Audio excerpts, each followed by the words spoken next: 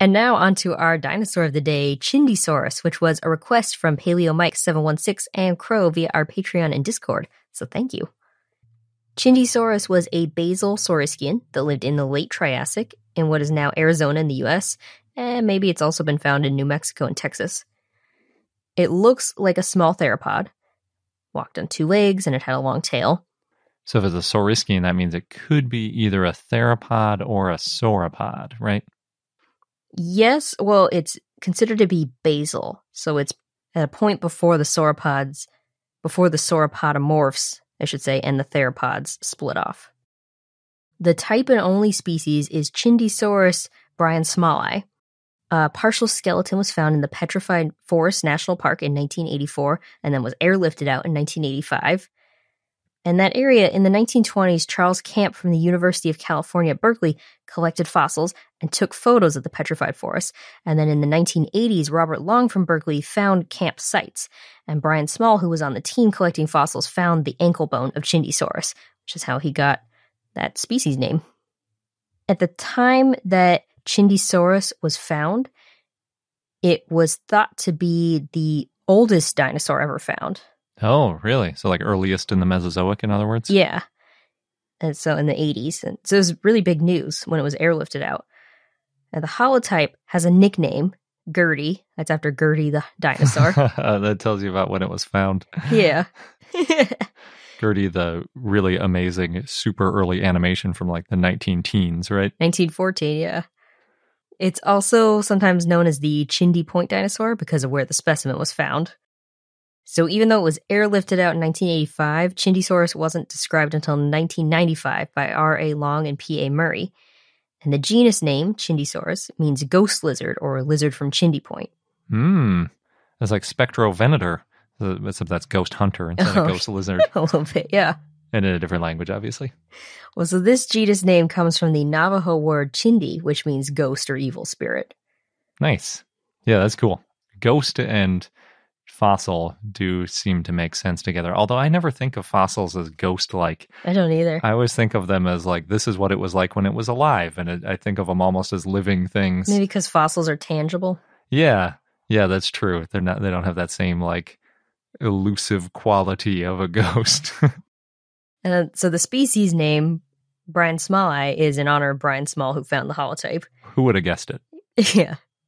The holotype includes vertebrae, limb bones, and hip fragments, and it was prepared at the University of California Museum of Paleontology in Berkeley, California.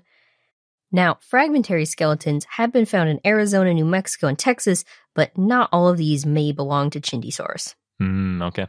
These referred specimens, they're incomplete, and they include vertebrae and femur fragments, although there was one complete femur found in 2006 in Ghost Ranch, New Mexico. More ghosts. Yeah. But some of these referred specimens might not be Chindesaurus because they don't have features unique to Chindesaurus. They're too fragmentary to know. In 2019, Adam Marsh and others said that only the holotype should be considered to be Chindesaurus.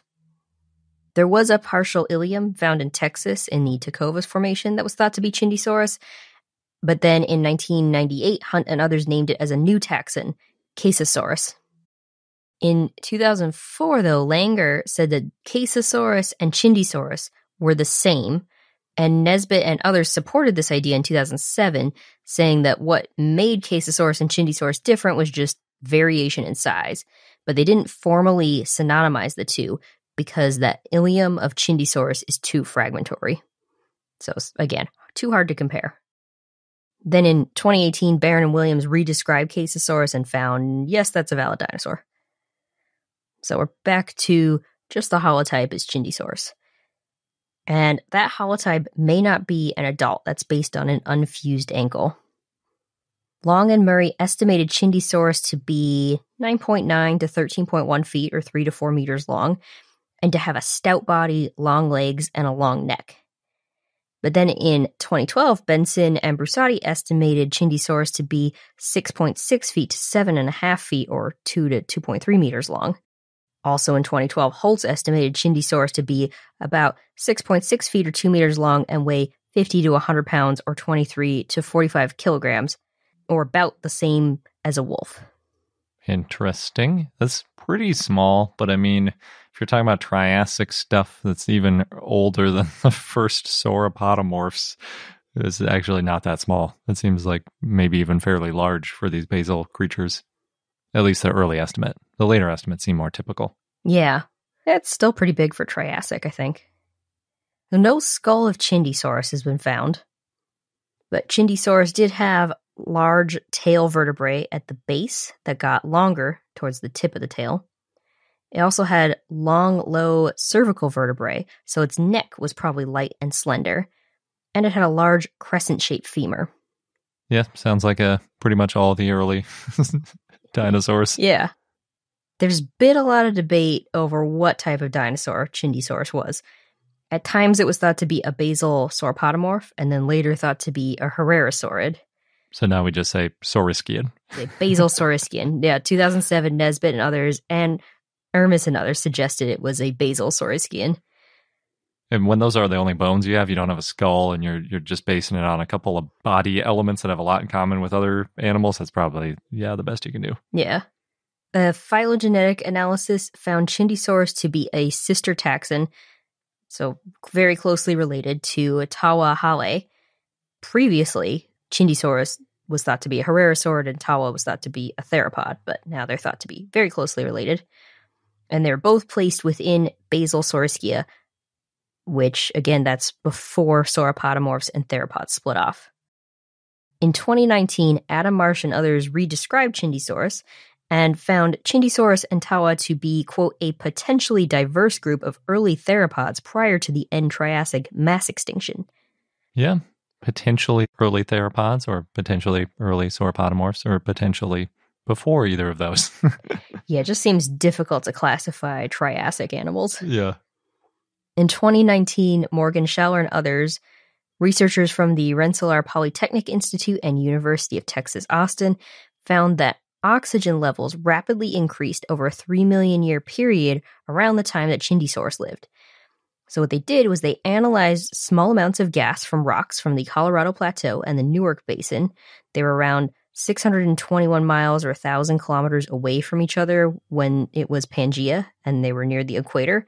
And that was around 215 million years ago. And they found that oxygen levels went from 15% to 19%, and there was a drop in carbon dioxide levels. And for comparison, today we're at 21% oxygen levels. So there's probably a global change in oxygen levels around this time. Also around this oxygen peak, that's when some of the first dinosaurs appeared in the tropics of what's now North America, like Chindesaurus. Though dinosaurs were in what is now South America earlier, about 232 million years ago. But sauropods came soon after. That's really what you want. Yeah.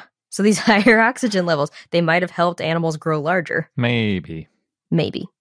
There's probably a lot of factors. At the very least, the environmental changes were good for evolutionary diversification. Though again, there might have been other factors that helped.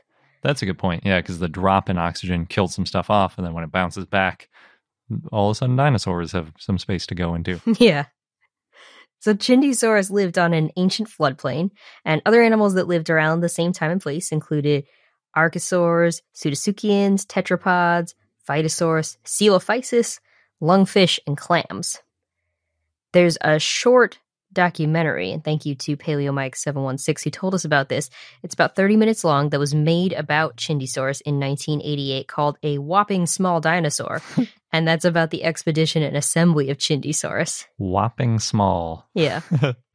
Wonder how many times they call it Gertie. It's a good nickname. Mm-hmm. I could definitely see if you found a sauropod around the time that animation was popular, name it Gertie, although it ends up maybe not being a sauropod. Certainly not a Gertie-like big eusauropod. Oh, no. But it could be because Gertie was the first animated dinosaur, and this was thought to be the oldest dinosaur at the time. Oh, yeah, that's a good point. Yeah, like oldest, that it's like a historical thing. Yeah.